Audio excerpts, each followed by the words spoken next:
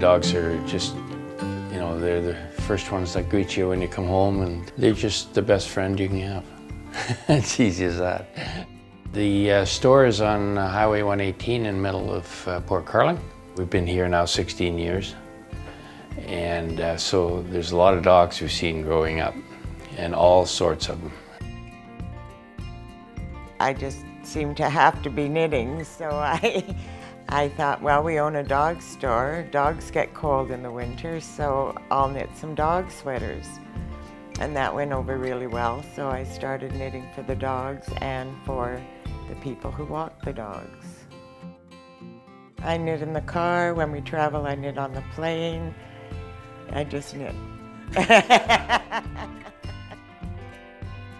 We had a cottage in North Rosso, and then when we started retiring, we decided we needed to do something, so we love dogs, and there was no dog store, so we kind of went into that. And we love to meet the people here in Port Carling and meet a lot of tourists that come in every year and things like that. We wanted one house, one store, and we thought Burlington, Muskoka, Burlington, Muskoka. Yeah, Muskoka's dog's paradise. They can come and go as they want, run in the woods, chase a squirrel, go swimming, and then come back and lie on the dock. It's paradise for dogs.